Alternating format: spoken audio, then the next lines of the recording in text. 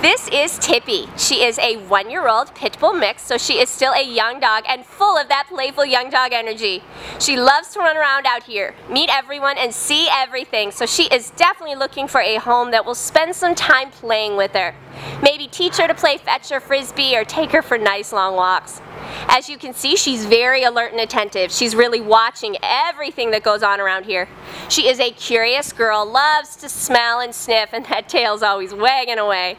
While she's been here at the Humane Society, she is learning to walk nicely on a leash, but like most young dogs, she will need some additional training in her new home. As you can see though, she is also learning how to sit for attention, so we're hoping she'd be pretty trainable. She is just such a happy, fun-loving girl. She's going to make someone a terrific new pet.